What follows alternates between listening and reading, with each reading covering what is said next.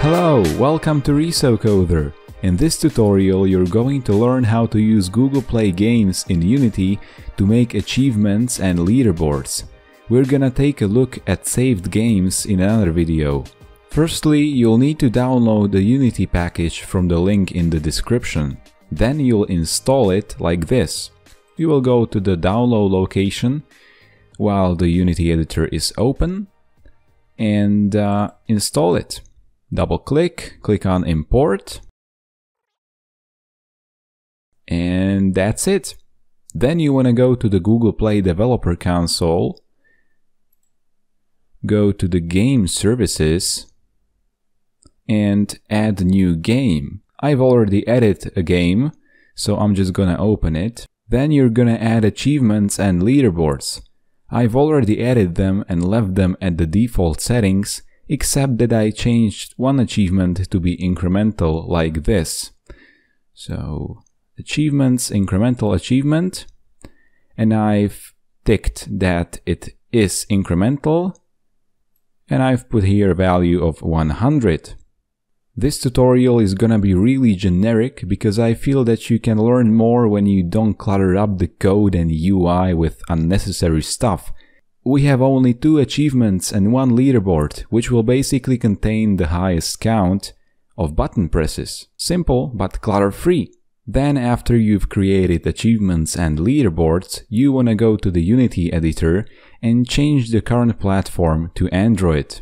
You can do this by going to File, Build Settings, and choose Android from this menu and click on Switch Platform.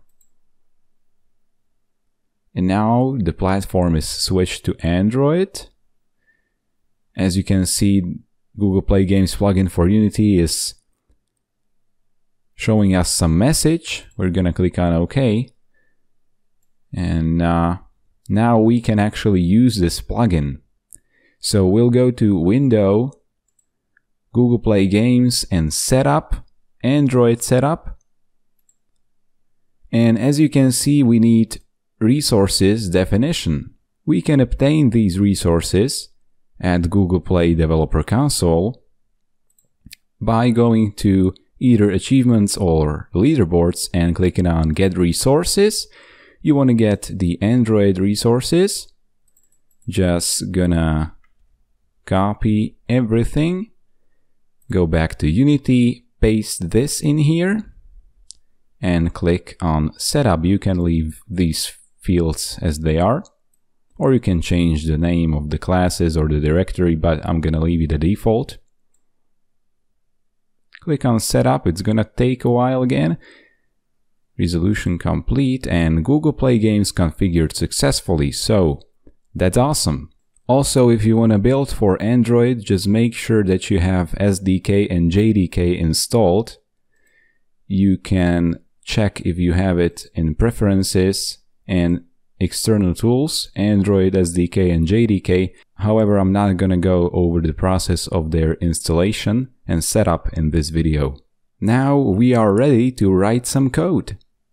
We're gonna start with the code specific to Google Play Games. We'll create a script called Play Games Script.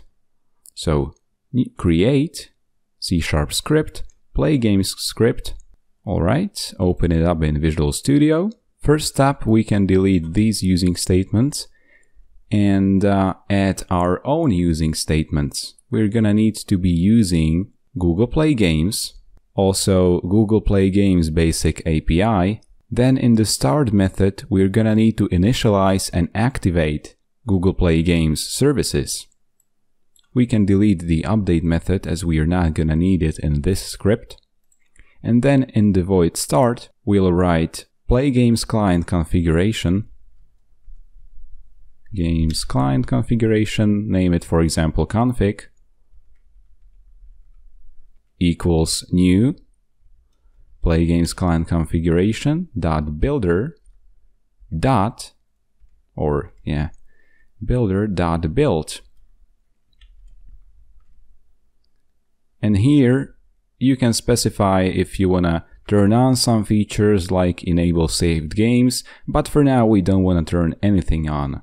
Then we want to initialize the Play Games Platform instance. So Play Games Platform dot initialize instance with the Play Games client configuration that we've just created, named config. Then we're gonna activate this Play Games Platform by doing Play Games Platform dot activate. Then we want to sign in the user of our game. So we're gonna write a method, void sign in, and this method is going to do one simple thing, just sign in the user. So you'll write social dot local user dot authenticate, and this requires a callback.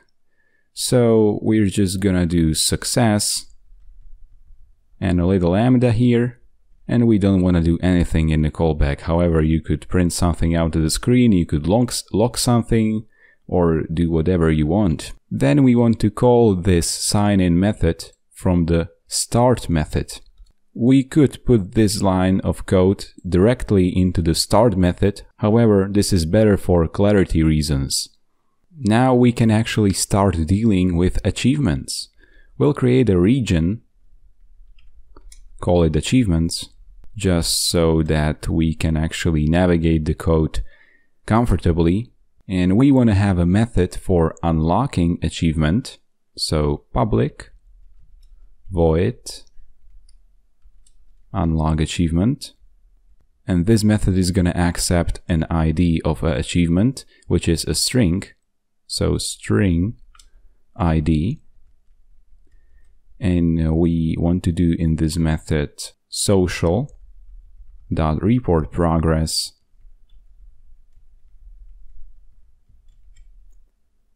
Achievement ID is the string ID that you supply to this method as an argument. So ID double progress is going to be 100 because we want to straight up unlock it. And we have to have a callback here. We're again not going to do anything fancy. Then we also have an incremental achievement. So we need to have a method to increment an achievement. So public void increment achievement. And this is going to accept also a string ID, but also steps to increment the achievement. So int steps to increment. And we are not going to use social.report progress method for this. We are going to use another method because report progress is not really good for incremental achievements from Google Play Games. We are going to call Play Games Platform.instance, which is a singleton instance, dot increment achievement, and achievement ID is ID, steps is steps to increment, and callback, we are again gonna leave it simple here.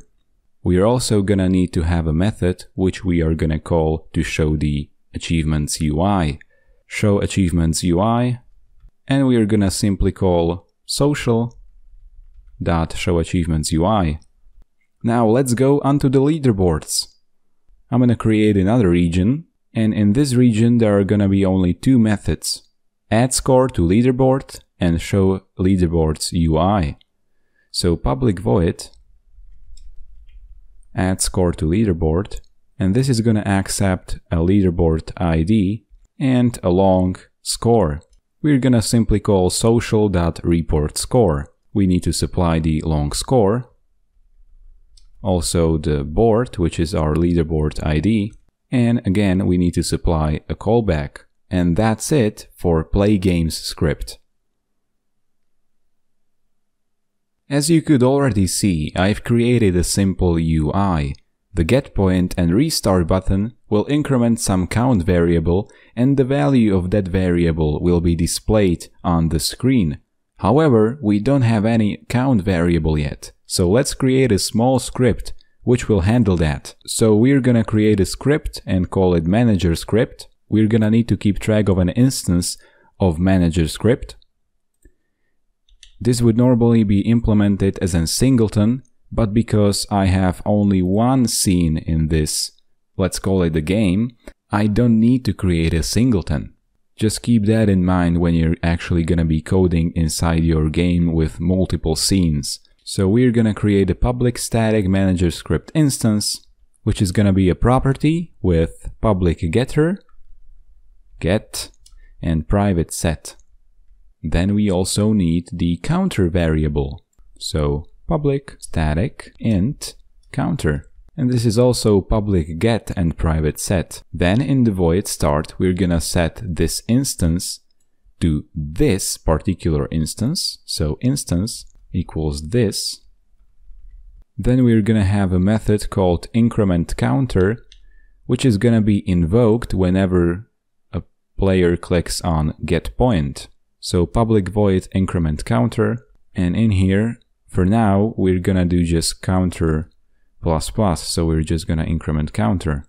We also need to have a method called restart game, which is gonna be invoked whenever a player clicks on restart button. So again, this is gonna be public void restart, or rather restart game.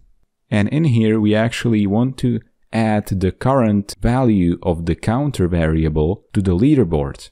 So we're gonna call a static method in our play games script class. So games script dot add score to leaderboard. Oh yeah, I see, I'm a very big dummy and I actually didn't specify that these methods should be static. So let's do it right now. So static, and this is also gonna be static. Everything is gonna be static in here. Alright, cool. So we want to add score to leaderboard, and the leaderboard ID is stored in the class that was generated by the Google Play Games Services plugin, which is this GPGS IDs. So we want to get GPGS IDs dot leaderboard, and the score is the counter value. Then we want to reset the counter to 0. Now, after we've made the manager script, we're gonna write a script that deals directly with the UI. We're gonna name it UI script. And we're again gonna keep track of a current instance of the UI script. This is again something that you should implement as a singleton in your real project. So public static UI script instance, and again get and only private set. And in the start method, we're gonna set the instance to this particular instance.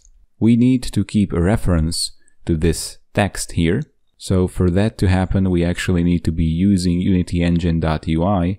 Now we can create a text variable, private text, points text, and serialize field so that it shows up in the Unity editor.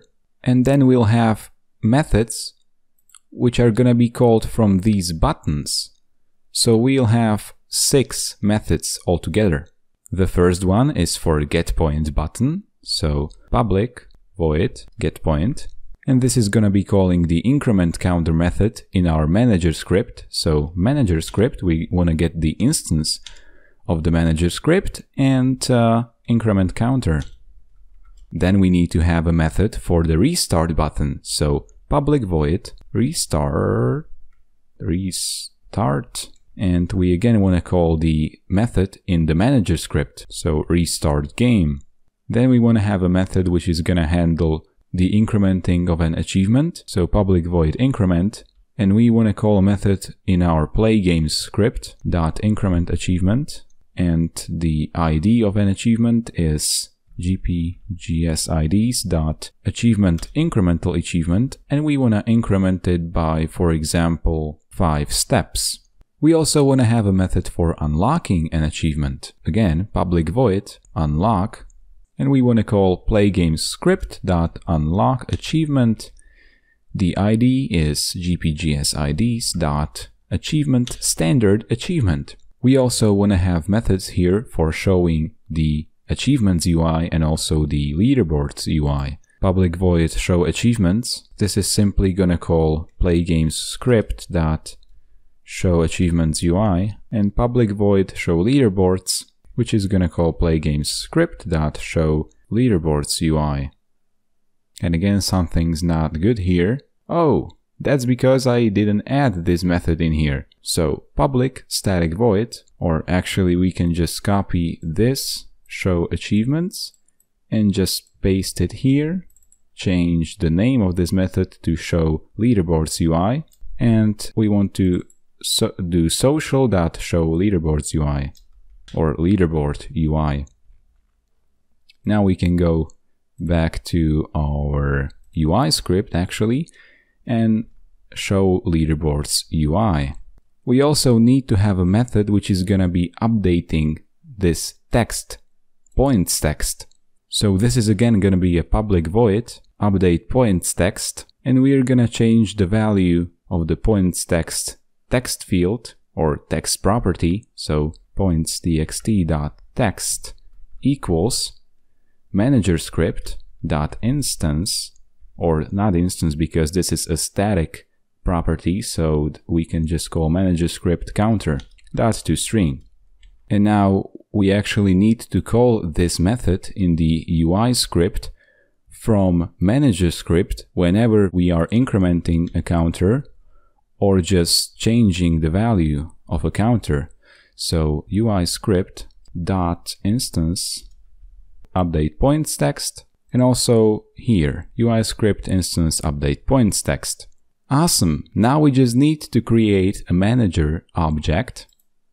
So create empty manager, and we are gonna drag each and every script on here except for the one generated by the plugin. The points text field is gonna be this points txt, and now we need to connect buttons to their respective methods in the UI script. So for example, getPoint button is gonna call a method on the manager game object in the script UI script, and the name of the method is getPoint.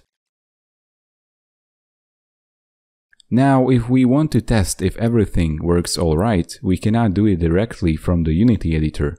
However, we can at least test the UI here. So we're gonna launch the game,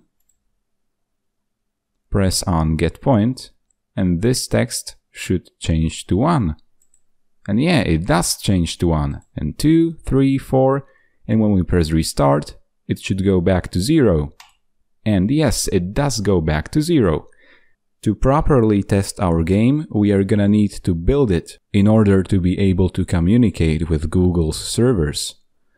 So we're gonna go to Build Settings and Build,